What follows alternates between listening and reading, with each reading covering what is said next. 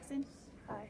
Can you tell me about what you guys learned this spring about the ground squirrels? So what we learned is that they live by Dillon Falls and they eat a lot of pine cones, and they probably do have burrows, but some holes could be the same holes as for the same burrow for the ground squirrel. Let's say one ground squirrel is far away and there's a hole beside it and it's their burrow. They can just go inside that. So Dillon Falls had lots of tunnels for them there. What did you notice when you went to Big Sky Park?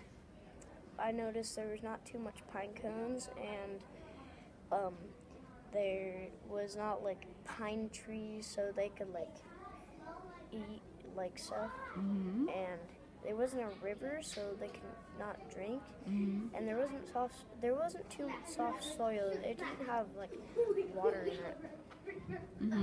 So did you see any signs of the squirrels at Big Sky Park? No, I didn't. No. How about at Dillon Falls? Dillon Falls saw a lot.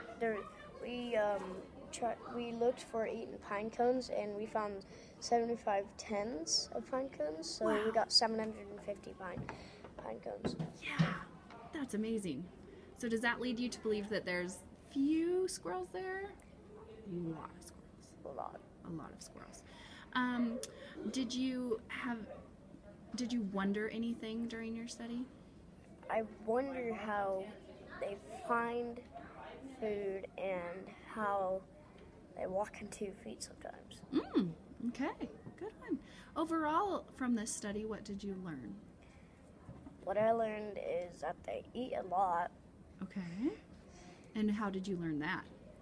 Well, by finding all those pine cones. Great. And after we did that, we just went on a little hike and we went by like some stream or something that had like a net on the dirt or something. Oh, did you see any signs of the ground squirrels by the water? No, I didn't. No. There's a little bridge that I could walk over the water though. Oh, very nice. Thank you very much.